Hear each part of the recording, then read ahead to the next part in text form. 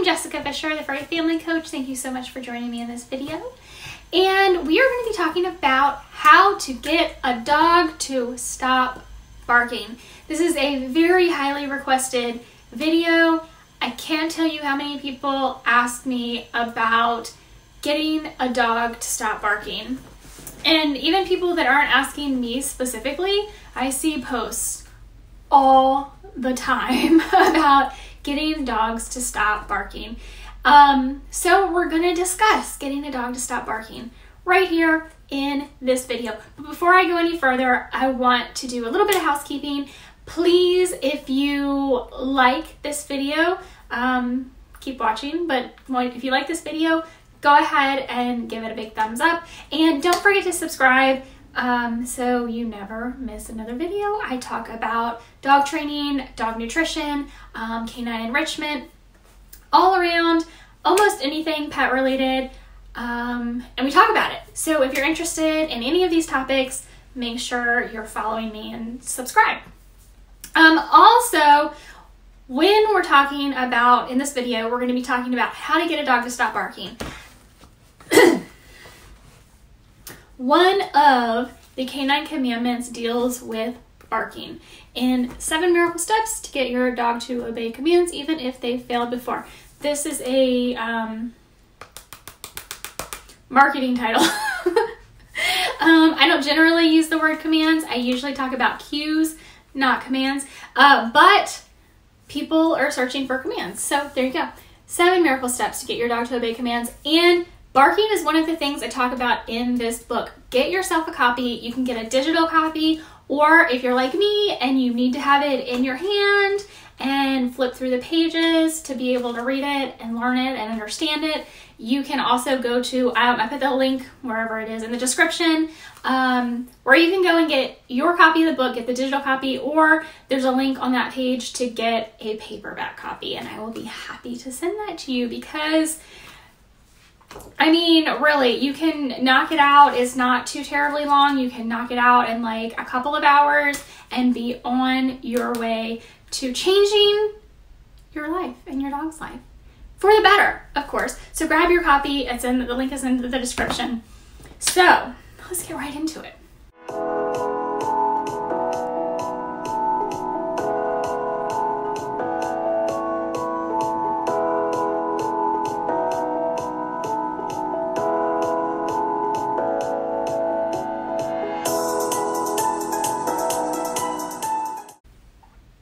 How to get a dog to stop barking. So the first thing you need to understand, no matter what it is you're trying to get your dog to do, no matter what it is you are trying to get your dog to do, you need to first figure out why your dog is doing it. So your dog could be barking for many reasons. Your dog could be barking because they're bored.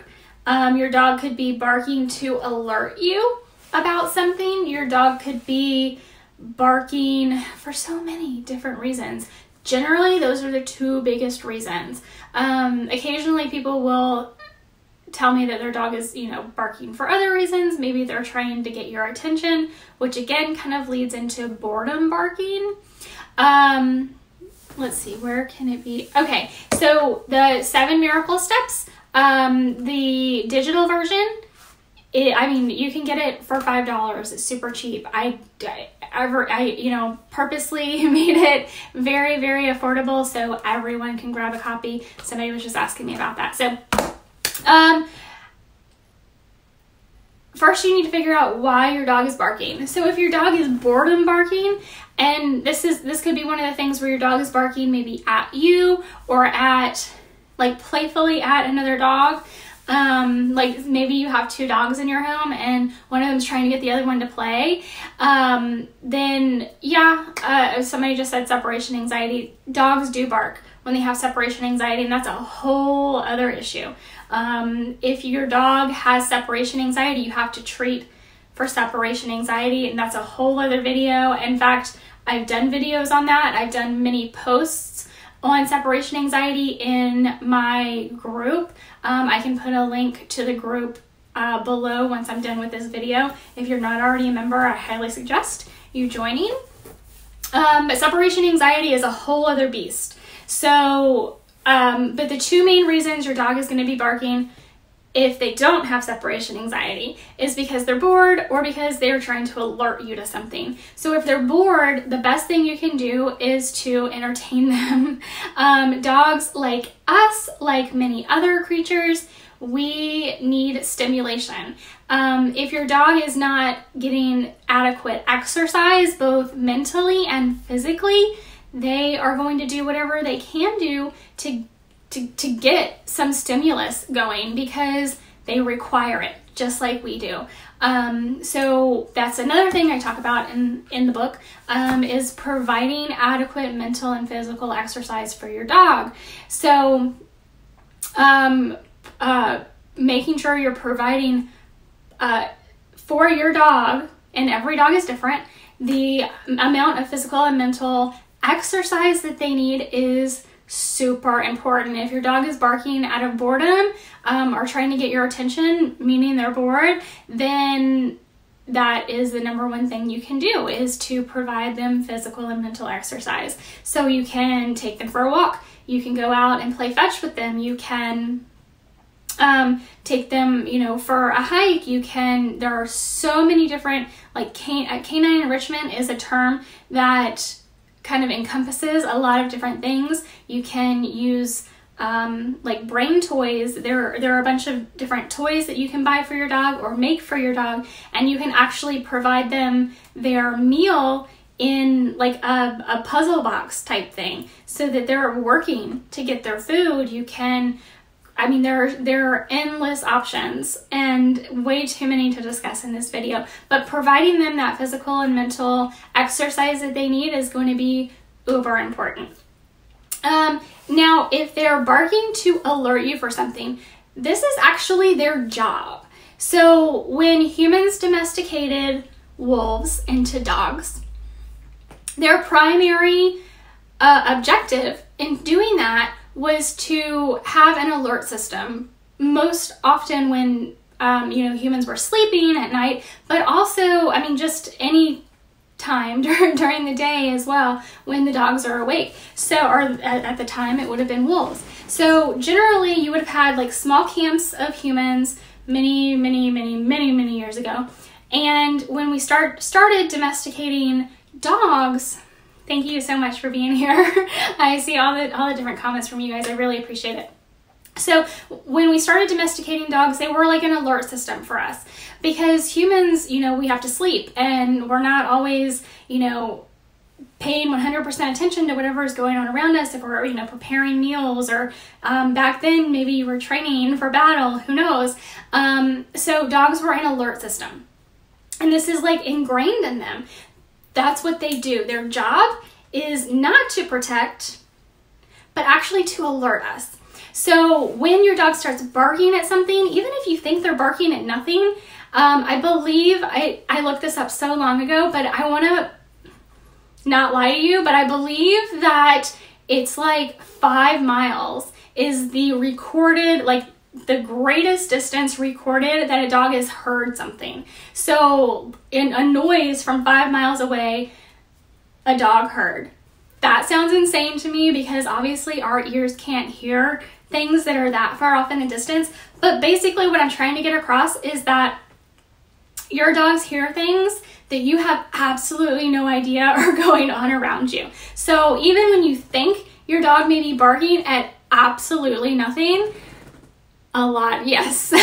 And okay, so Kimberly was just saying that it's their job to bark. It's a great reminder. Zoe and Rodrigo bark a lot. And Kimberly, I know you live like on this uber beautiful property in the Pacific Northwest, so there are probably so many things your dogs are hearing, whether it's like, I mean, they could probably be hearing like moles or voles digging under the ground and like, oh my gosh, there's something under there, and you have no idea, right? So like, I can just like see your dogs on your big beautiful property, and I'm thinking like, there are so many things your dogs can be hearing that you have no idea are even going on. But that's their job, is to alert us to potential dangers. And then it's our job to step in and take over to protect. So we have to create a system with our dogs. And I actually talk about a system in my book, the 7 Miracle Steps. I talk about a system.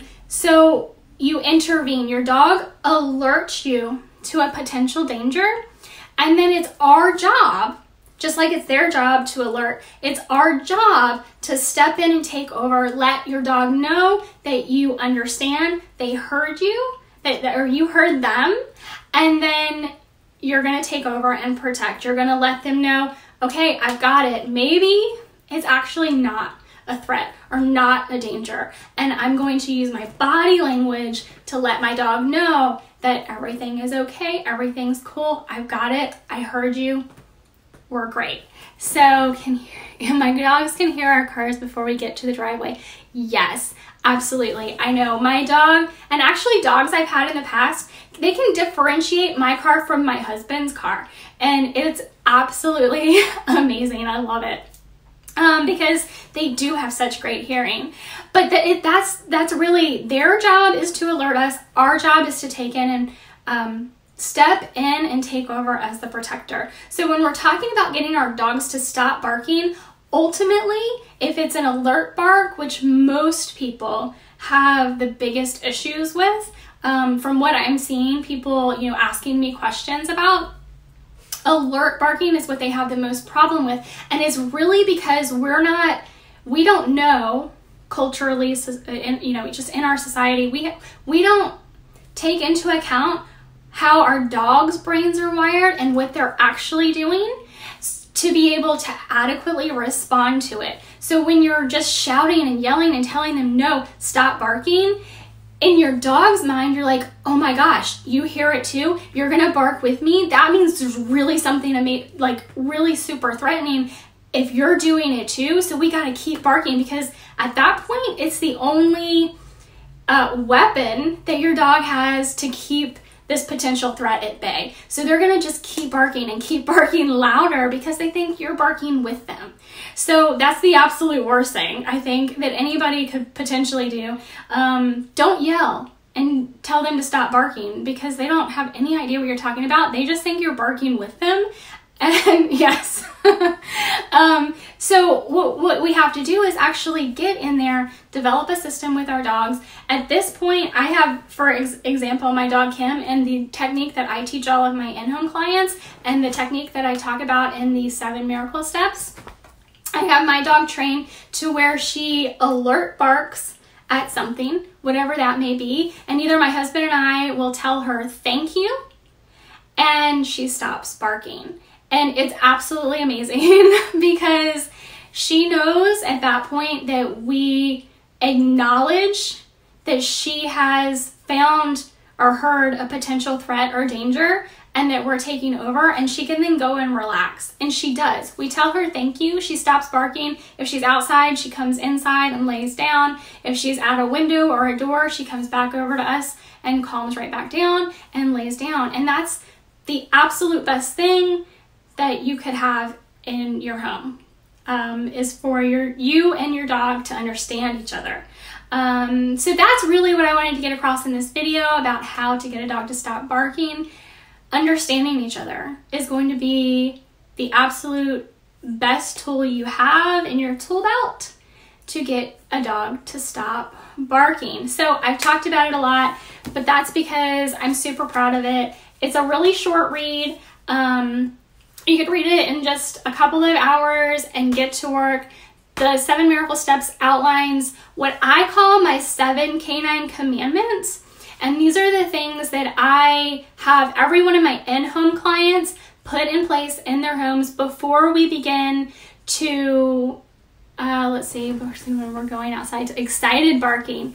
So excited barking, yes, I didn't talk about excited barking. Excited barking is really fun. I actually really love when a dog is excited barking, because it lets me know just how much, how high of a value whatever activity is going on that your dog places on that activity. So for instance, somebody is just commenting that Zoe barks like crazy when we're going outside to play. So Zoe knows that when you go outside and you're gonna play, you may have a ball or a toy in your hand, and that activity has such high value to Zoe. She's super excited barking. First of all, what you can do is train impulse control. And I have another video I can link to where I was actually demonstrating impulse control at a doorway, but it really applies in any situation. So when we train impulse control, we're like taking baby steps towards that action or behavior and rewarding the calm at every step. But I love when we do have excited barking because, again, it tells us, like in this instance, Zoe has such high value on going outside to play. You can use that activity as a reward for other training that you're doing. So if you're training something maybe that's really difficult for your dog, whether it's a recall or maybe if you're training like agility or anything like that, something that might be more difficult, like, you know, a sit, a come here, a stay, those tend to be pretty easy for most dogs. But when you're training something harder, we'd like to find really high value rewards. So if Zoe's high value reward is going outside to play, you can use that as a reward for like something difficult that you're training. And so I love when dogs excited barking at something. I just love it because I see an opportunity in it where most people are gonna see like frustration. I try to turn frustration into opportunity. And I love to do that, especially with our dogs, because that's what they're telling us. They're not telling us, be mad at me because I'm doing something you don't want me to do. They're telling us they really love or they really don't like something. So it's an opportunity for us to learn more about our dogs. So I love that. Thank you for mentioning excited barking, Kimberly. So grab your copy of 7 Miracle Steps. It's a really short read. The 7 Canine Commandments are what I have all of my in-home clients put in place in their home before we begin any kind of extensive training. And I cannot tell you how many times I have gone to a client's home, especially for like barking or potty training, or I mean really simple things. To me, I guess, are simple because I train, but they put the 7 Canine Commandments in place in their home, and they call me up a week later and they're like, I don't know if I need you to come back because I've put these, you know, 7 commandments that you told me to put in place in my home, and we're all good to go so far. Like I love hearing that because that's my goal ultimately in all of the training that I do, is to keep dogs in their homes. So anything I can do to make sure dogs are staying in their loving forever homes really just fills my heart with joy. So I want to thank you guys so much for being here and joining me live. I know it, you know, takes time out of your day when you're, you know, watching something live instead of watching a recording. But even if you are watching this recording after I post it later, comments or questions, please post them below because I do get a notification and I'll have the opportunity to respond to you. So thank you again so much for being here. I really appreciate it. I will see you guys in the next video. Hey, thanks for watching. Make sure to give this video a thumbs up and subscribe to my channel so you never miss another video.